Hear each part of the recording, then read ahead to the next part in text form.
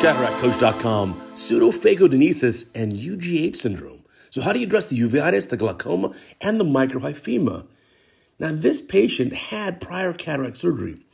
But look in there, you can see this patient also has pseudo-exfoliation, some fibrosis of the lens capsule, the anterior rim there. You also see some of the pseudo-ex material on the pupil margin. Now, our guest surgeon here is going to lasso and loop around the haptics of that existing lens. It's a single-piece acrylic lens in the bag.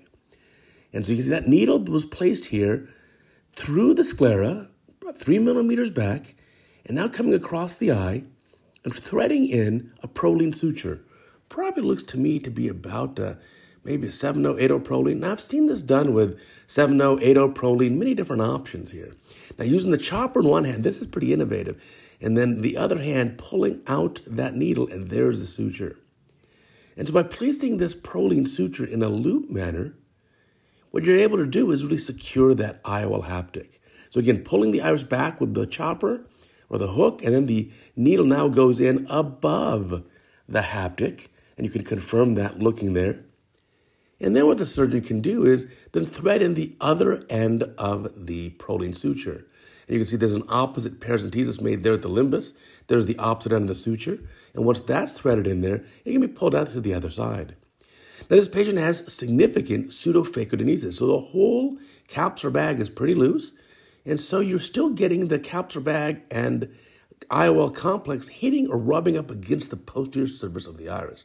And that is causing your UGH syndrome, uveitis glaucoma hyphema syndrome. And so in order to resolve that, what you want to do is bring that lens and secure it away from the back surface of the iris, back in its normal effective lens position.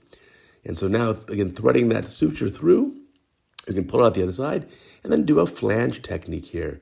And so this is now one loop of Prolene that's going around the haptic. And this lens, you can do it at the haptic-optic junction. And notice the second entry site with the needle is about a 0.5 millimeter above the first one. And so now you've got a good loop without any twisting. Hey, let me tell you about CataractCoach.com, our podcast. #1 podcast in all of ophthalmology. Most loved by everyone. A new podcast every Sunday. In fact, yesterday's podcast was Chris Teng, this surgeon who's doing this case. We talked about this kind of tough case, and here he's showing you. So we like to do that on time to time. If we can feature the podcast guest surgeon showing a video of a tough case the next day. So Sunday podcast, Monday, the podcast guest has a surgery. So again, pulling this through, you can see there's that loop. Make sure it doesn't get caught in anything. And once that loop is pulled through, it's going to secure that haptic. Now you can do the other side as well, and then get them evenly pulled and titrated and make sure the lens is in the position you want before finally cinching down those flanges and tighten it up. So there we go. Those are cut. Now, both sides have been done. I just fast forwarded the video here. So now you can pull on that, get the lens where you want it, and then get the flanges created nice and short here. And then you're going to allow this lens to be beautifully fixated in a permanent manner. Now remember, after these flanges are created, you don't want them just sitting under the conjunctiva.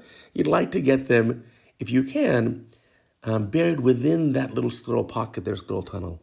Now you notice in this case, the surgeon's able to do it without even doing a peritomy, without taking the conjunctiva down. If you have a case where there's significant chemosis for whatever reason, you may have to take the conjunctiva down for a better view. So again, titrating the tightness here. You don't want it to be too loose. So that's why pulling on it just to make sure you got it where you want it. And then a little bit of cautery here. There we go. Coming from that side, a little bit of cautery. Create a flange. And then these two flanges can be tucked away. Now, there are other ways of doing this too. You can use Gore-Tex suture. You can do any other kind of fixation you'd like here. But I think this is a nice, relatively simple way of doing it. And the patient had really good success with this. So now this is going to solve the uveitis part and the hyphema part. Now, what about the IOP issues?